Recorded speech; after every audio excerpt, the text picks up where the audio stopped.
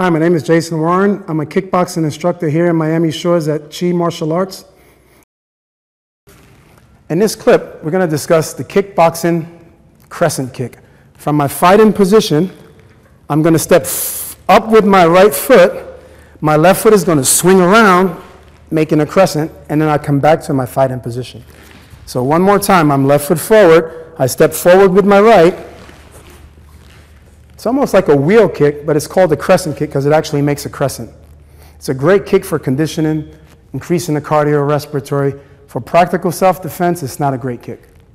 But for conditioning, it's a great kick because it increases your cardiorespiratory capacity.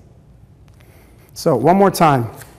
Left foot forward, right foot, back to fighting position.